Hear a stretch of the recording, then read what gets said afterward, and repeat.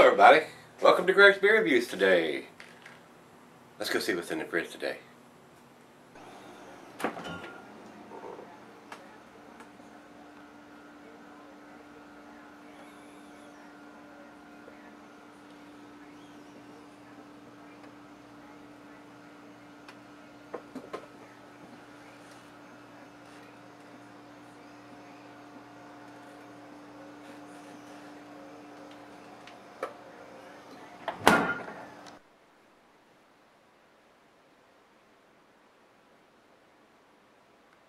Hello everybody, thanks for stopping by Gregsbeerreviews today. Today's beer is Samuel Adams Winter Lager in the can.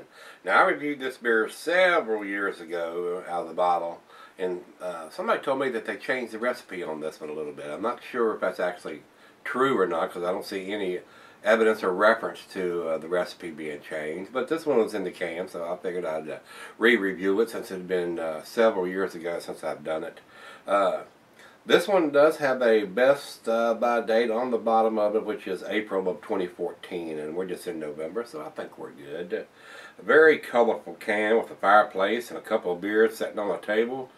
Very nice graphics on this can. So let's get on with this one. Samuel Adams, the Boston Lager, was what got me into the craft beer tastings and trying, and I kind of thought when I first drank that was the hoppiest thing I'd ever had, and now I can barely taste the hops in that beer. So the palate has advanced quite a bit since those days. So let's see what we got to say about this one. This is, of course, brewed by the Boston Beer Company, and they're out of Massachusetts, and the availability on this beer is winter. The ABV is 5.60 on this beer. The glassware, you could use the pint, becker, the stein, the mug, the stange, which is a tall, slender glass. I've got my Pilsner glass here to pour this one into today. And like I told you a couple days ago, Rate Beer, our beer advocate, has gone away from giving you what the food pairings for this beer is. So I've downloaded a little chart here. And looking at the lagers, or the winter lagers, I don't think it has it here. And this is actually brewed with a little bit of wheat too, I think, like a Bock beer. It says the amber lagers have a certain classification, and the wheat beers have a certain classification. I don't see the Bocks listed on here.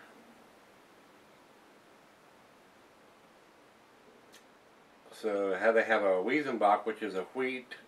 I'm just going with the pale Bock, and it says here that the spicy food, Thai or Korean barbecue, and it says great with fried chicken.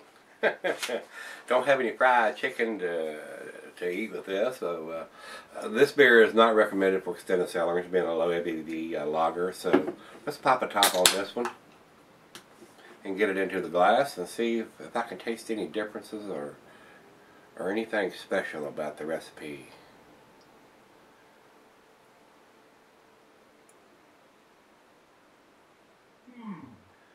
Alright, get this around where y'all can see it.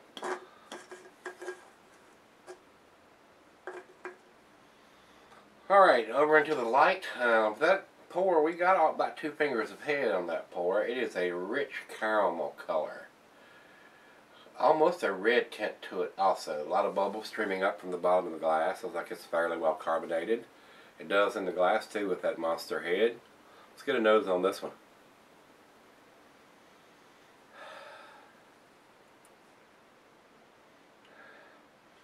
Just a slight hint of some nutmeg in there. It's got a rich, caramelly, malty backbone on this one.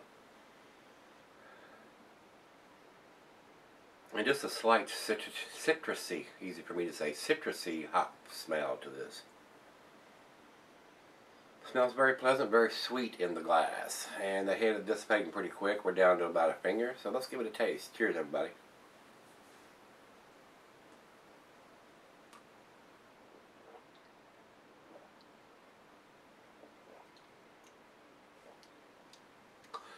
I'm tasting a little coriander, maybe a little ginger in there. Very easy drinking. I'm not giving any alcohol whatsoever. Very caramelly, toffee-like taste.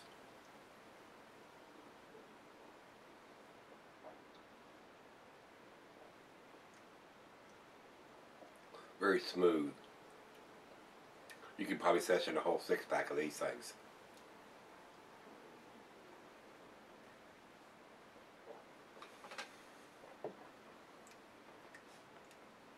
Very rich, very enjoyable. Has that lager, grassy taste to me, but with the darker malt in there, it's added a little bit of sweetness and a little bit of richness to it too. So very pleasant. It's right out of the fridge, 40 degrees. So let it warm up. Let the other half taste it. I'm not tasting a big difference from what I reviewed the last time, a couple years ago. Still tastes very much the same. It may have just a little bit more maltiness and just a tad sweeterness. Sweeterness, is that a word? Tad sweetness to it, but still tastes very similar to what I remember it being when I did it the last time, guys. So stick around. I'll be right back, and we'll do the final chug and the final comments on this one. All right, guys, I'm back. Got just a little left here. Very enjoyable beer. Getting a hint of cinnamon, toffee, caramel, a little bit of ginger, a rich roasty malt, very sweet, not overly sweet, very enjoyable, guys. Let's do the final chug.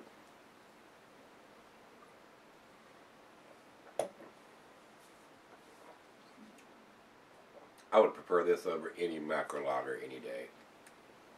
Very nice. To me, it's got a slight saltiness to it too. Very nice. Lip smacking nice. Very tasty, guys. Got the date on the bottom of the can when they want you to have the beer buys. Very reminiscent of their labels. It has when you enjoy by notched in the side of the label. So very nice. I respect Sam Adams beers quite a bit because, like I said, they're the ones that got me into craft beer. So very tasty beer this one is. Very enjoyable. So if you've had this one, give me some comments back on this one, guys. I'm going to give it a 7, which is a B+. I think it's definitely a B beer, right on the verge of being an A beer. I'm not much into the lagers, but this has a nice sweet caramel toffee taste to me, which makes it very easy drinking, very nice, very tasty. So I enjoyed it quite a bit. Alright, let's go see what the other guys have to say. I don't always agree with what they say. Sometimes they're a little higher than I think it should be. Sometimes they're lower than I think they should be. So, with that being said, we'll go over to Beer Advocate first. Beer Advocate says 82, which is in a good range. I personally think that number is just a tad low, and that's just my opinion, but very enjoyable winter lager as far as I'm concerned.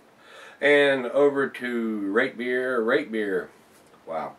Rate Beer says 65 overall and 78 in the style. I disagree with that. I think it's a lot better beer than they're giving them credit for. I'm sure there are some more potent lagers, and that's the trend a lot of times. I mean, if it ain't got 1,000 IBUs and blowing your palate out of your mouth, a lot of these reviewers will say it's not any good. This is a good beer. It definitely is a well-made beer. It's definitely a tasty beer. I mean, if you're a hophead or a stout drinker, I mean, you're going to think this is fairly light. But if you're into the lagers, especially the winter lager, which has a little darker malt and a little roastier taste to me, I enjoyed it. So, guys, give me some comments back on this and whether you've had the Sam Adams winter lager, whether you like it, didn't like it. I liked it. I liked it quite a bit. For a guy that don't drink a lot of lagers anymore, it was very tasty. Alright, guys, hit that like button, rate, comment, subscribe. Let's take a walk tomorrow and see what's in the fridge. See you then.